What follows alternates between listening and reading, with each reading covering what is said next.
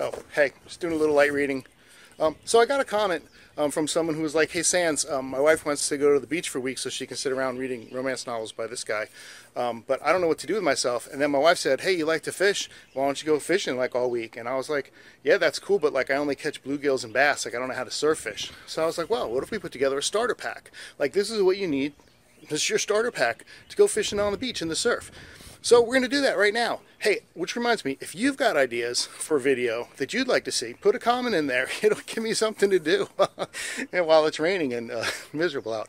And thirdly, if you haven't already and you want to subscribe, hit that little subscribe button down there, and then you can follow Sans in the Surf all summer long. All right, let's go get that starter pack.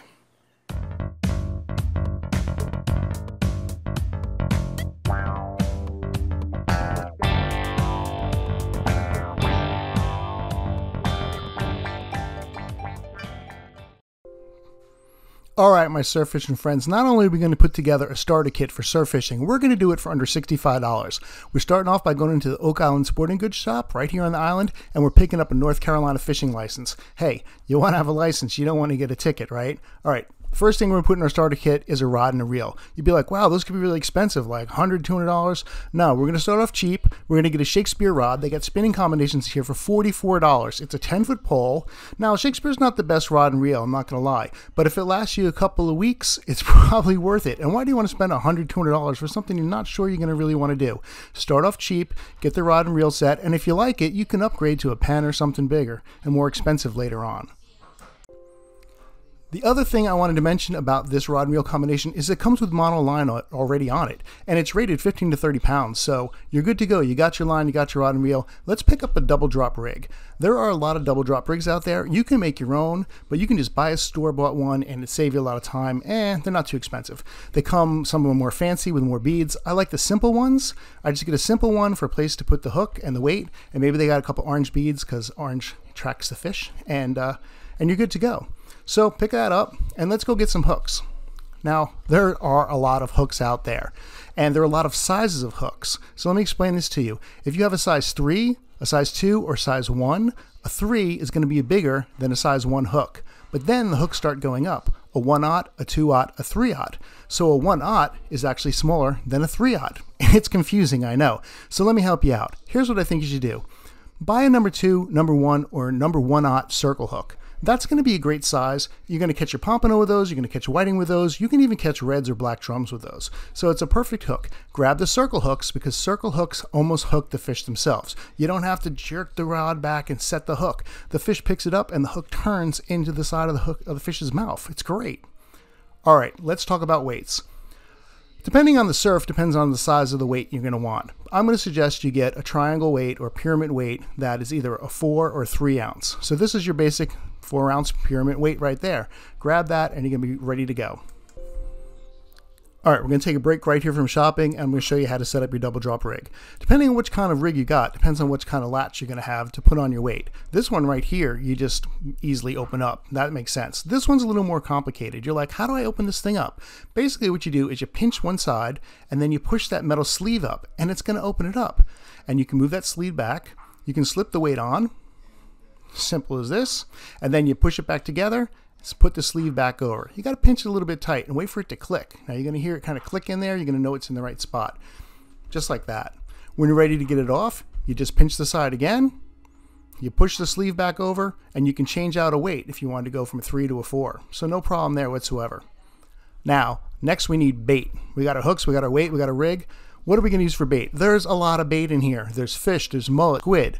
I mean, all these baits can work for different fish at different times of the year, but there's one bait that is going to catch mostly every fish, mostly every time of the year, and that is shrimp. So here we got some frozen shrimp. A lot of people say don't use frozen shrimp.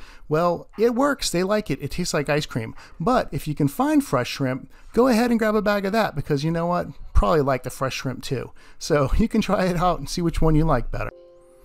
All right, one more thing before we check out. We're going to pick up a sand spike. Basically, the sand spike goes into the sand, your reel and rod goes into the sand spike, and then you can load up new bait, or you can just sit down and wait for the fish to catch up with you because you've been catching so many of them. You're tired.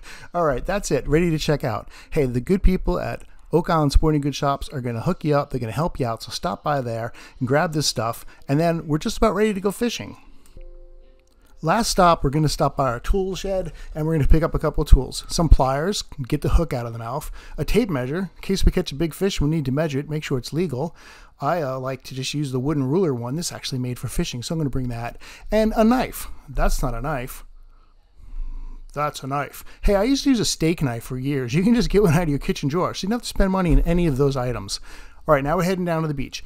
Put your sand spike in near the water, right on the edge, and do this circular motion, and it will just go in really nice and easy, and you can get it in really pretty far down, and then you can stick the your rod right in there. So that's an easy way to do it. All right, here's your next tip. If your toes are in the water, you might encounter one of these. It's a jellyfish, but this is a cannonball jellyfish, and they're relatively harmless to humans. So you can pick it up, and you can just throw it back in the water. The turtles like to eat them. They make great turtle chow. All right. Speaking of things that like to eat stuff, this right here is the gulls. And this is a laughing gull right there, and he's come to eat my bait. And I'll tell you something, you could turn around and start heading to the water, and if you have your shrimp just out like that exposed, they're just going to swoop down and they're going to clean off all your shrimp. You're going to turn back around and be like, where did all my bait go? So you might want to keep it covered up or just put your tackle box on top of it. Keep the gulls away from it. All right, if you did all that with this equipment, I'm telling you, you can catch a fish. And that's what I did. Here's a nice little whiting. I'm going to take him over here. I'm going to get out my trusty measuring stick and see how big he is.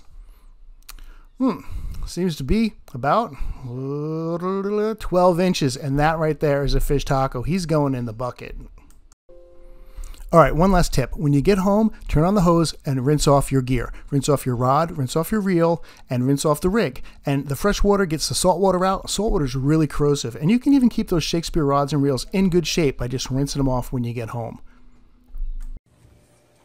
So first, thanks for watching the video all the way to the end. I hope the starter pack was helpful. Hope you can get out there, grab yourself some gear, and hit the surf. If you want to watch another video, I loaded one up there for you. It's pretty good. And if you haven't yet subscribed, hit that little subscription button right there.